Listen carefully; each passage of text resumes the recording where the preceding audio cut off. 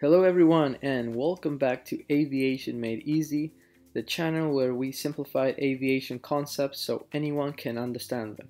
In today's video we'll be diving into Class Eco airspace, one of the most common airspace you'll encounter in the FAA National Airspace System. You can think of Class Eco airspace as being almost everywhere, extending from the surface or a designated altitude all the way up to, but not including, 18,000 feet. But there's more to it. In some areas, Class Eco starts lower, like 700 feet, or even right at the surface. Why? It's all about protecting the airspace and ensuring safe operation. We'll take a closer look at the sectional chart legend to identify these areas, like the magenta shading and dashed magenta lines, and explain why these exceptions exist. If you're new to the channel, don't forget to like and subscribe for more content. Now, Eco airspace can be one of the trickiest to understand, as it starts at different altitudes depending on the location and the purpose. And of course there are different types of Class Eco airspace, which we will look at individually one by one throughout the video. So how do you really know whether it begins at 700 feet or 1,200 feet AGL?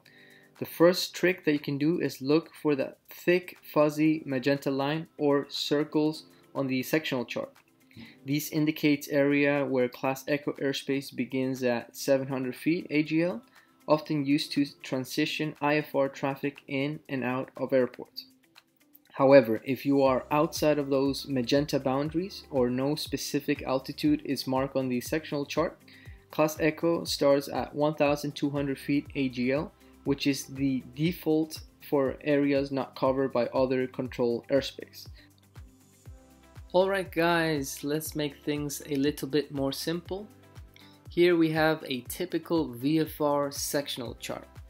Now, there's a pretty good chance if you're not flying inside a Delta airspace, a Class Bravo, Class Alpha, Class Charlie, or if you're outside of one of these shaded magenta or dashed magenta, you'll be in the enroute domestic area, which is basically everything else apart from these circles that we see here. So anything else outside of these rounded circles, it's going to be the domestic area, and it's the first Class Eco airspace we'll look at. It's the one you're going to spend the majority of your time flying in. And Class Eco in these places will begin at 1,200 feet AGL. Now we will finally look at these shaded magenta lines. I'm pretty sure you guys are wondering what they're for. These are known as the Class Eco transition airspace, and they exist to provide a safe and efficient transition for instrument flight rules or IFR traffic operating between the en-route and terminal environment. Here's why it's so important. Firstly, it ensures that the control airspace extends low enough to protect the IFR flights during approaches, departures, or climb out from an airport. It also allows air traffic control to manage IFR aircraft in critical phases of flight when they are closer to the ground to maintain communication for a longer period of time until the pilot can safely identify the airport or have the airport in sight after descending from some ceilings or bad weather. So Class Eco transitions start from 700 feet and go all the way up to, but not including, 18,000 feet. The next Class Eco airspace we'll look at now is the surface areas, depicted by dashed magenta lines on sectional chart. Now these surface areas provide control airspace down to the surface around airports that accommodate IFR operation but lack a control tower. These areas ensure safe transitions from IFR traffic during critical phases of flight, especially approaches, while also protecting instrument approaches in poor weather conditions. Constant communication with ATC is maintained with Class Eco surface areas, allowing IFR pilots to receive guidance and separation from other aircraft all the way to the surface or to the ground. Constant communication is kept, so that's pretty assuring. Just to summarize what we have covered so far, anywhere else apart from a shaded or dashed magenta, you're going to have your domestic en route, which starts at 1,200 feet, As you go into a transition area, a Class Eco airspace will start at 700 feet, and eventually when you enter a surface area or the dashed magenta, it will, as the name implies, it starts directly from the surface, all the way up to but not including 18,000 feet. Next, we'll look at Class Eco extensions, depicted by dashed magenta line like the surface one on sectional chart. They have a kind of rectangular shape area which are usually connected to Class Deltas. They are specifically designed to protect the arrival and departure corridors for IFR traffic, aligned with a specific runway that have an instrument approach or departure procedure.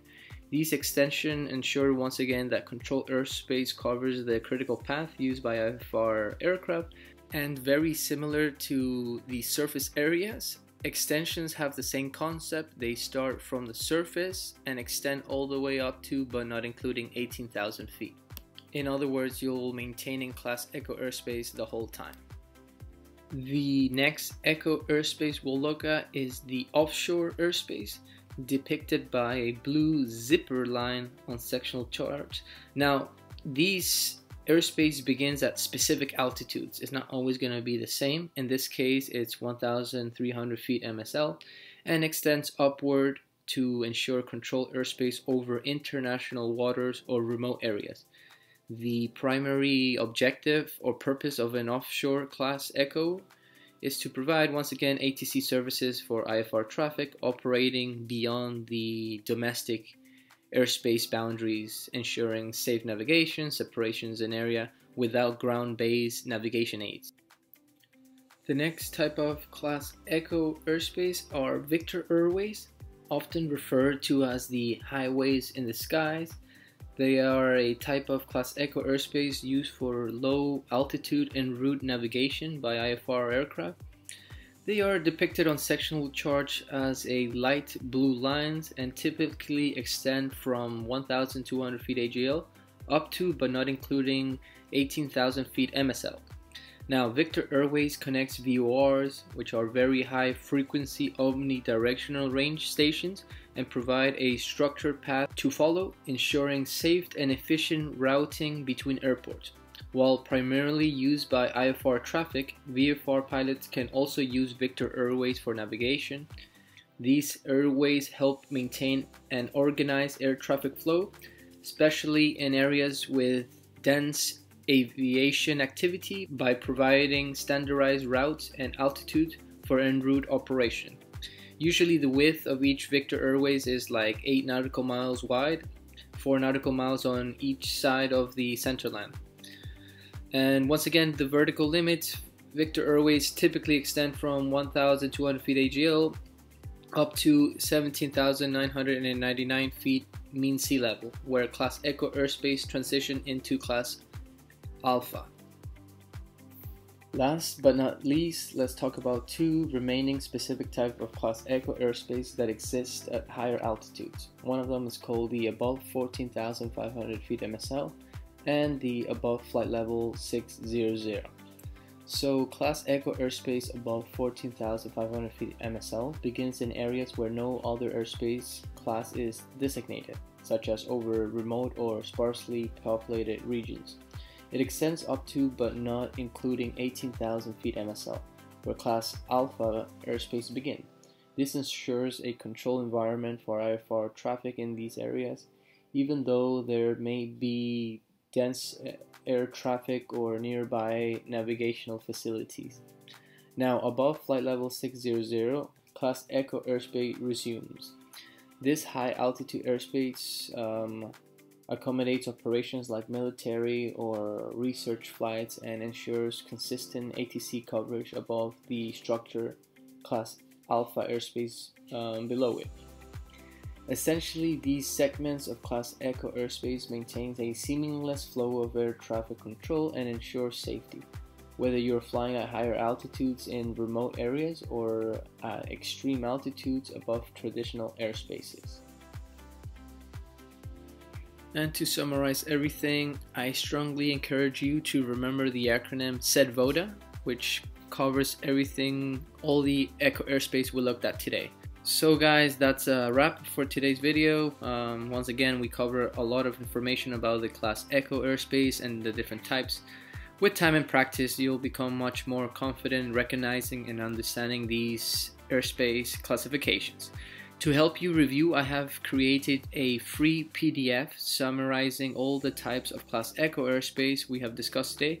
You can find the link in the description below. If you found this video helpful, don't forget to like, subscribe, and hit the notification bell so you don't miss any future episodes. Thanks for watching, and until next time.